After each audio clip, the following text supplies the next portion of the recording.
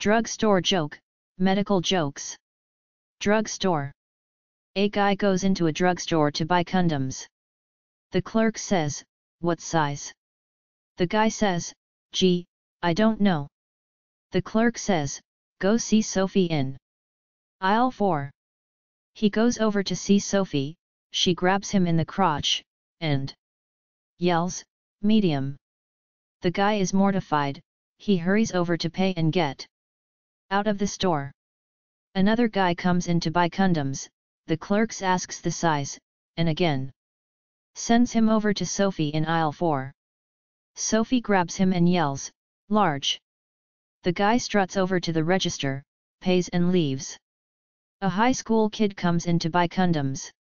The clerk says, "What size?"